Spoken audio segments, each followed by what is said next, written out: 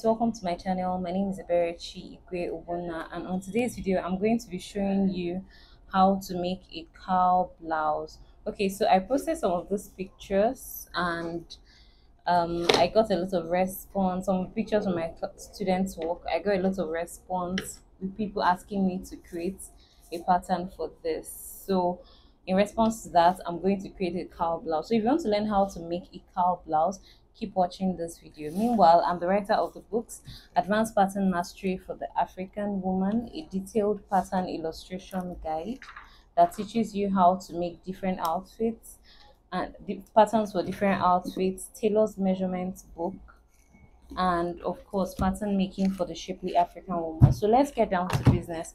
So the first thing you're going to do when you want to make patterns for your cowl blouse is basically very simple. You just draw your lines. Draw your lines for your neckline, this neckline. You draw line for your shoulder line. You draw line for the chest line, armhole line. Then you're going to draw your bust line. I'm not really interested in the under bust line, except you want to do under bust shaping and all that, but for now I'm not really interested, but I'll just do it anyway. Under bust, so this is under bust. So we're going to have the high waistline. So if you want to make it into a peplum, you would have if you want to make it into a peplum, you can stop at the high waistline. Maybe you add sewing allowance later, or if you want a full blouse so that you can tuck it in or something, you can just go ahead and drag it like this. Then maybe you can add hem if you want to. You can just add hem of ½ inch or 1 inch. So I'm going to treat this side as the front, and I'm going to treat this side as the back. So if you're new to this channel, please, this is the right time for you to subscribe. So this is my front panel.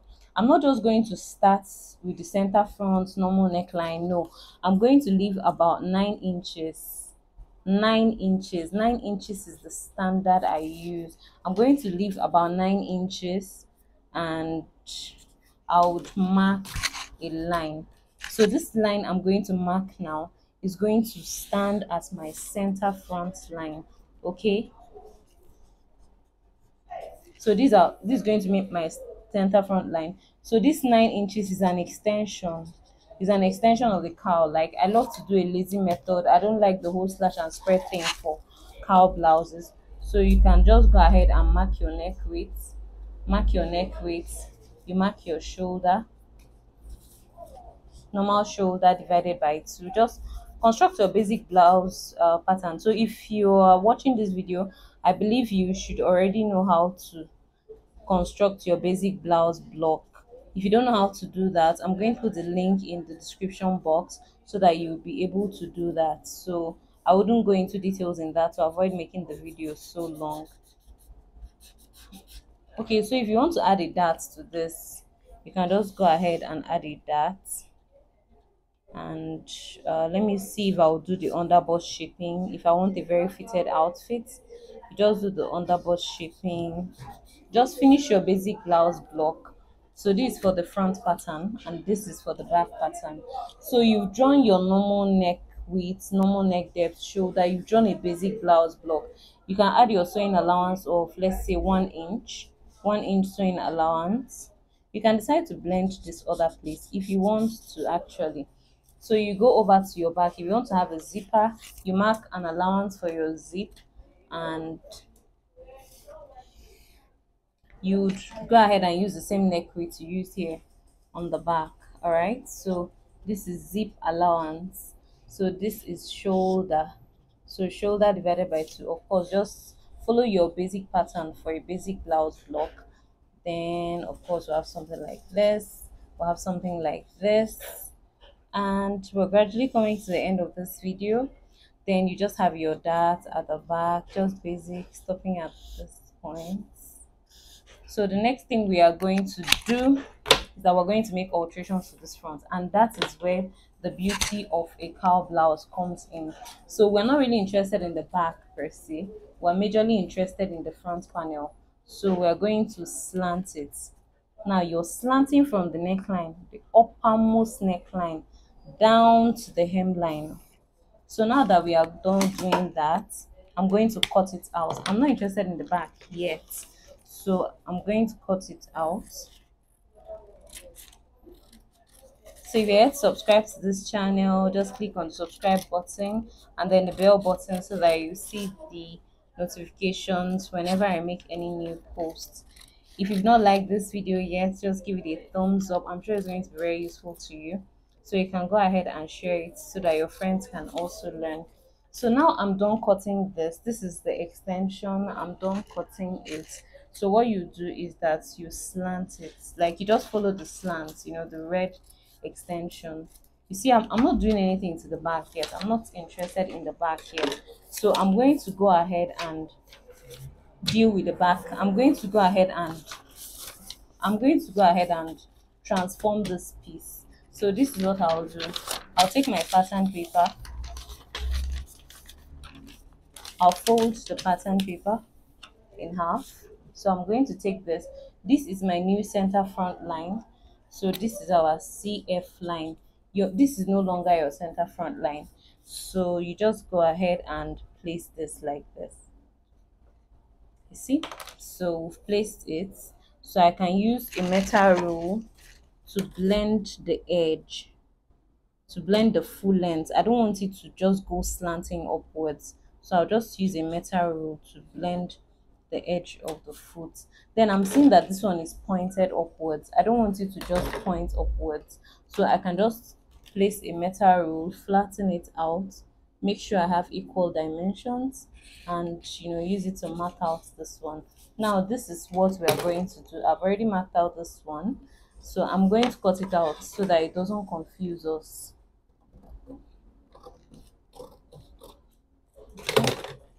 So we just go mark here, because it's your shoulder seam. That's where you will join on your shoulder line.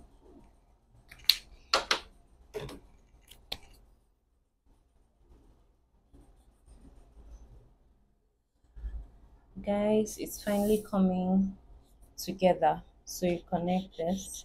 So this is our center front. So from having this piece to eliminating here and adding something here and doing all the transformation, this is our new pattern. I'm no longer interested in anything concerning this pattern now. So this is our center. This is our center front. This is our top. That's neckline. You see, I'm not having the round neck thing anymore. So this is our shoulder, this is our armhole, and this is our side. So this is a full length. So I'm still seeing that it's a little bit, it's tilting up a little bit. So I could just go ahead and tilt it downwards. Not like you slant it to be pointed. I just want it to be flat and neat. So if you still want to have your curve, you can just go ahead and maintain your side curve. So let me just cut it out so that you can see it. The very aim of the cowl blouse is that the neck of the front, the neck width of the front is far bigger than that of the back. And since it's far bigger than that of the back, it's going to droop and have that cowl effect. It's going to have a drooping fall cowl effect. So that's why. So this is what it actually looks like eventually. So I know you're going to be wondering what happens to the dart eventually, since I've already changed everything. There's no center front now. Now that you have the straight line as your new center front, you're also going to have a new dart position. So you measure your normal dart position. You know your dart position from the center front. You go ahead and measure it. Assuming it's 3 inches. Assuming it's 3 inches, you go ahead and mark your 3 inches. Just mark it all through. Mark it across all your lines, and you know how you do your normal marking. You just share your that. Let me transfer the line, some of the lines here. Okay, say stop here, here. So you can use a tracing wheel for this. I actually didn't make this tutorial with my tracing wheel, but you can just go ahead and use a tracing wheel for it. Just get your actual points, just remark your darts again, and this is all we'll have if you want a dart. But if you don't want a dart, if you like it lazy, fine, go ahead and do the lazy thing, and it's all good to go. So now I'm going to go ahead and cut 2 pieces of this, just like we make our basic blouse block. So I shared a lot of videos on how I cut my blouse pattern, sew the blouse pattern and everything. So you don't need to worry about making a basic blouse block if you don't already know that. So this is the back zip. So you still cut the normal neck depth of the back. So when you want to join it now, you would have to join this way. So I want to show you a sample with a dripping fabric. You cut this with a fabric that drops, not a fabric that is stiff like Ankara or thereabout.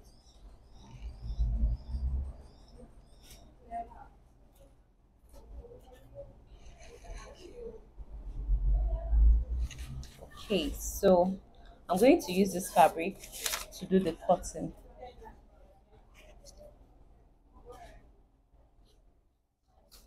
So I can just go ahead and cut this first. I just want you to see what it is like in real sense of it.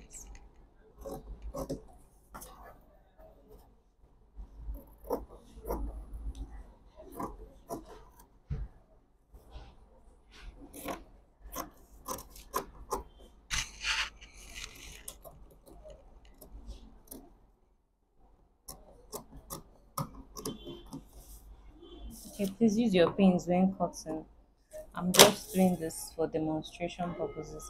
So before ever I even join the back, see, see what we have here.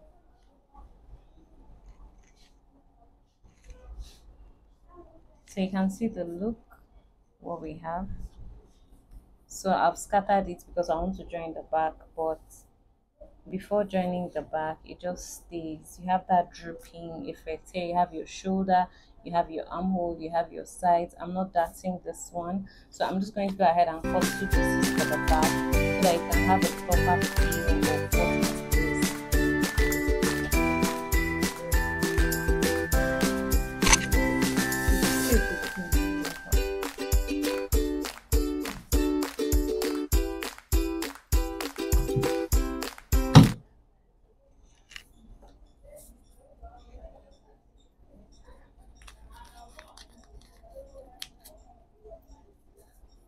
So if you want to register for any of my online courses, click on the link in the description box to see my seller online store where most of my online courses are hosted.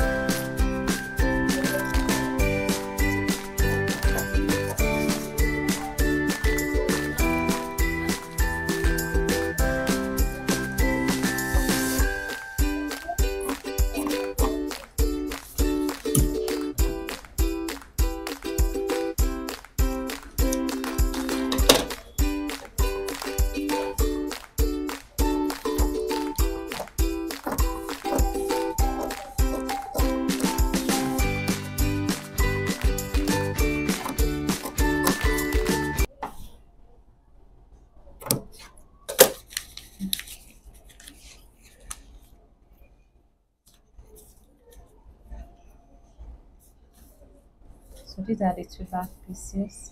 So we have our front piece. So you're going to join the front piece to the back piece, shoulder to shoulder. So we'll have our shoulder piece, and that's why I said you have to make sure you maintain the sharp points. Might have encountered some small errors when cutting without my pin, so please don't mind these tiny errors. When you're cutting with your fabric, I trust it's going to run perfectly, just like the ones my students did.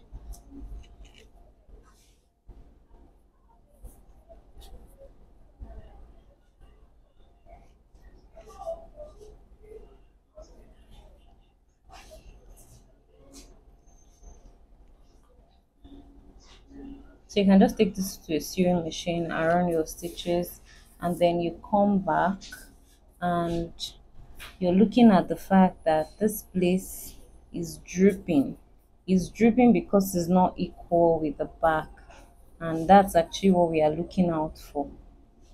so it has a falling dripping effect, so just like these ones on this page. So if this video has been useful to you, do well to like this video, share and subscribe. Thank you for watching. See you in the next training video.